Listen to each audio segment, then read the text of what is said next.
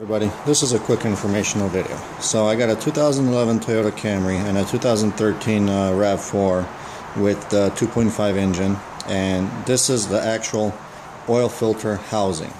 And I'm going to do a comparison between two different filter wrenches that I got and which one I think is better. So right here, this is a 64 millimeter by 14.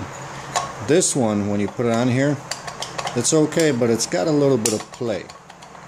Now what I found is this one here, and I'm gonna put the links in the description. This filter wrench basically fits perfectly snug. There's no play, and this is the one I've been using, and it's been working beautifully. I think this one's a little bit better because it also can grip by this, so this way distributing the force when you're tightening or loosening the wrench.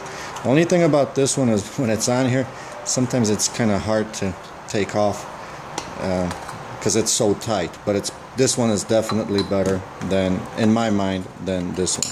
So hope this helped. Thanks for watching. Make sure to check out my other helpful videos.